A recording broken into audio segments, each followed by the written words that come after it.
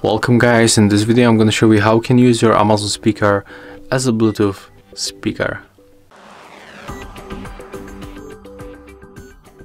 Okay, so currently we are connected with the Wi-Fi, right? But if you want to use it as Bluetooth, at the first you have to for sure turn on your device, plug to the electricity. Next you have to open the Amazon application, go for the devices tab, pick your speaker from this section, and then click the settings icon.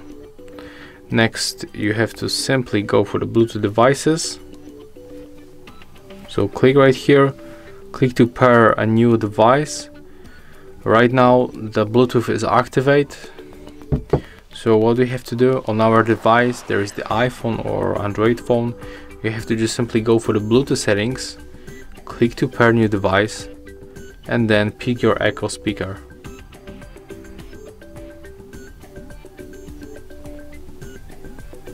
Accept the pairing. Connected to Nokia 5.3. Yeah. Now that you're paired, next time just say, connect my phone. Yeah, and as you can hear right now we are connected, and that's how we can use this speaker with the phone and on the device by the Bluetooth.